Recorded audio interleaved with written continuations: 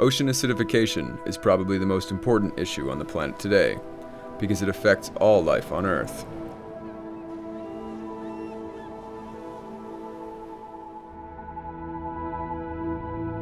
Millions of coral polyps, striving for sunlight for thousands of years, build reefs, the largest living things on Earth. Reefs cover less than 1% of the sea floor, but are home to 25% of the species, and are the basis for 60% of the world's fisheries.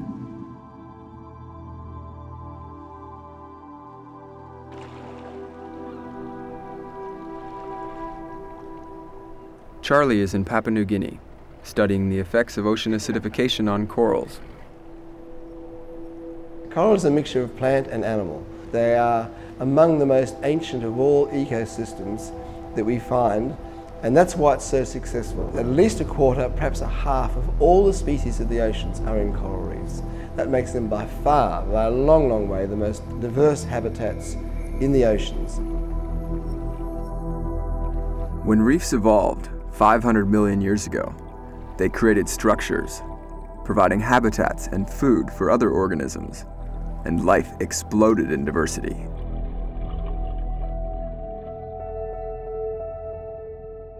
Humans tend to think a great deal about temperature as atmospheric temperature, or climate change as a terrestrial problem. But primarily it is not.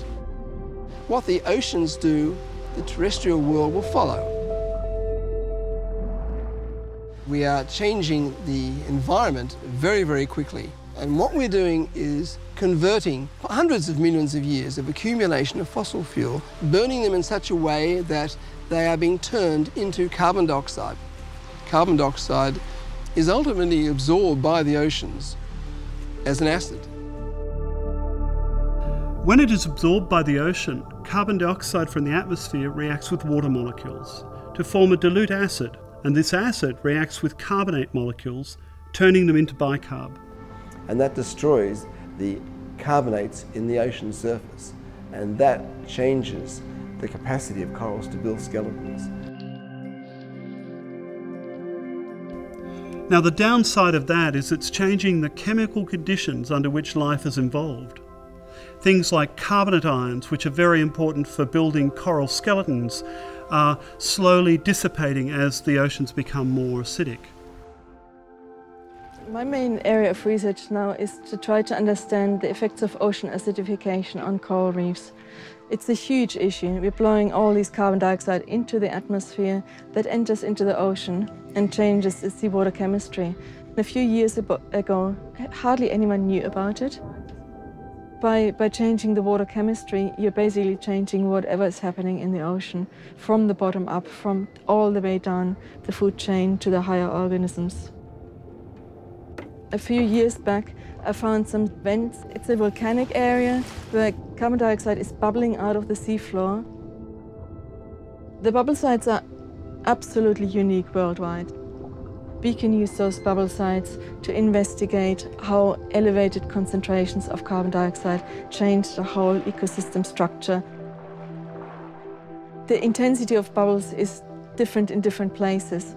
So we can basically use it as a bit of a time machine to see what's going to happen if carbon dioxide concentrations continue to rise, as we know today, in a 50 or 100 years' time.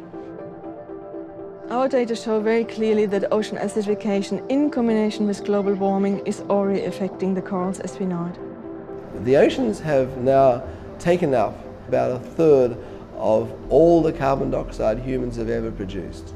And like the buildup of CO2 in the atmosphere, the acidification of the world's ocean is starting to approach states that haven't been seen for many millions of years. There's huge parts of the world where you can swim over a coral reef and you just see individual corals here and there. It really is decimated. At least 30% of all the coral of this planet is gone. If we continue business as usual, the only hope for a coral reef is that humans will destroy their own capacity to make carbon dioxide.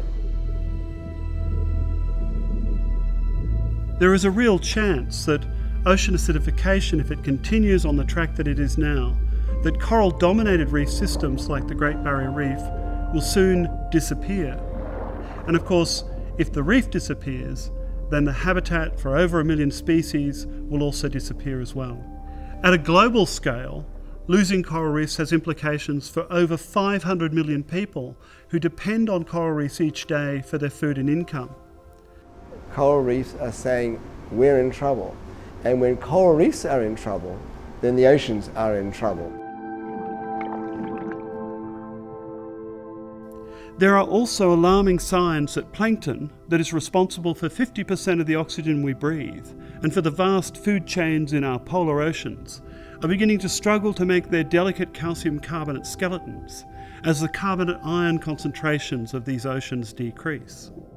We have documented that plankton levels are declining on a global scale in 8 out of 10 large ocean ecosystems. Our study has found that phytoplankton levels have diminished by up to 40% over the last 50 years, so since 1950. Phytoplankton is important because it's the base of everything in the ocean, and the ocean is the base for everything on the planet. Every second breath we take comes from the ocean. Half the biomass that's produced through the photosynthesis is produced in the ocean. If we start losing the plankton of the southern oceans, we start losing the capacity of the southern oceans to support just about all their marine life. 21% of the air in our atmosphere is oxygen, which animals need to survive. At least half of our oxygen comes from phytoplankton in the ocean, the lungs of the earth.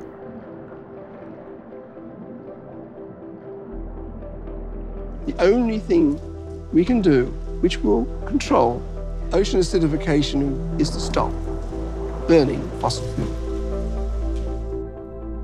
The mass extinctions and the last 500 million years have concentrated muck and other dead plants and animals into carbon-rich fuels, fuels like oil, coal, and gas.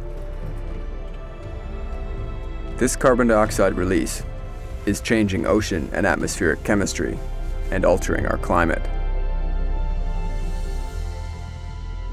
Most of the previous mass extinction events, of which there were 5, can be directly attributable to ocean acidification events.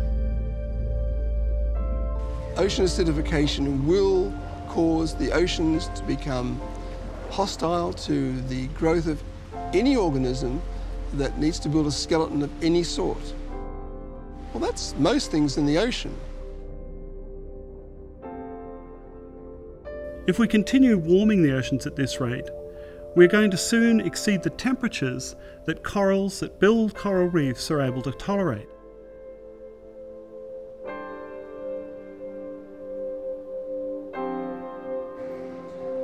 We can turn this around. We can. We do have the ability. If we all get together, it's like the start of a war, a world war.